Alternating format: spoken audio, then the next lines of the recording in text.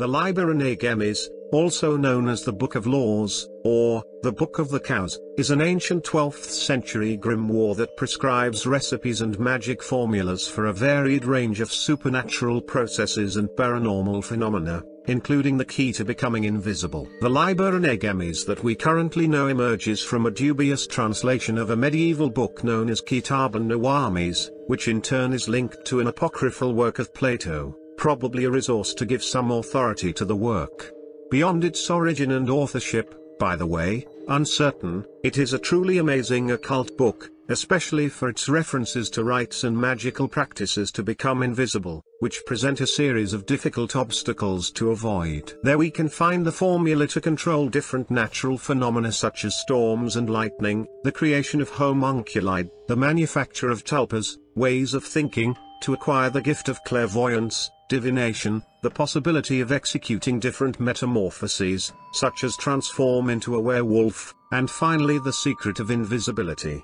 Most of the magical recipes of Liber Aneguemis require unusual ingredients, and whose obtaining places the necromancer at the border of the criminal. In addition to impossible substances and unknown minerals, the book uses virtually all organic fluids, tears, blood, sweat, bile, sperm, as well as eschatological residues that the magician must collect in the precise lunar phases.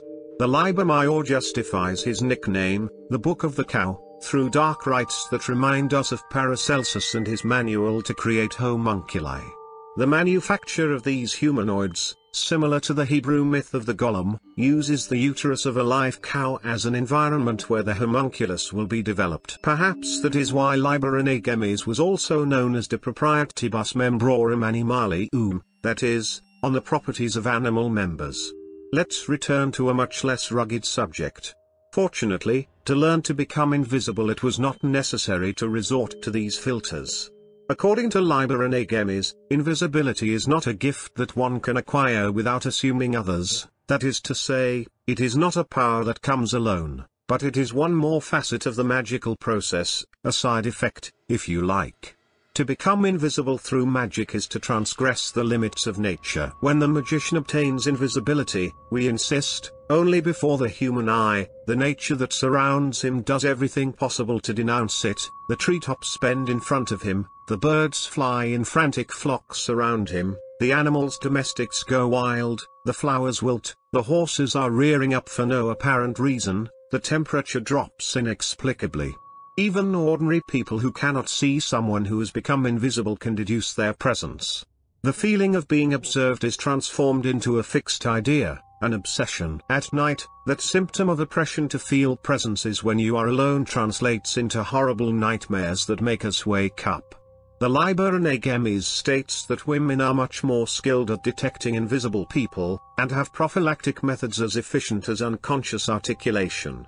When female intuition alerts them to the presence of something strange and invisible in the vicinity, women begin to sing and hum.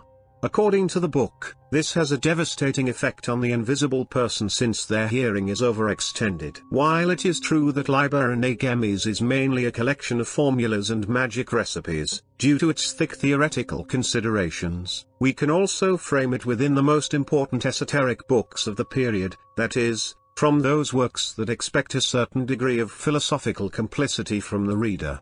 This means that Liber Aneguemis is based on the tradition of correspondences, that is, it is possible to obtain the characteristics of certain plants, animals and minerals.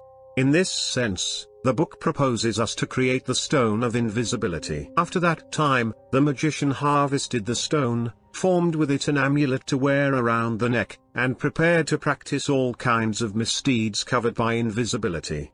It is worth noting, as Pliny does in his natural history, that the stone of invisibility only serves to hide from natural light, being the subject perfectly visible in the light of fire.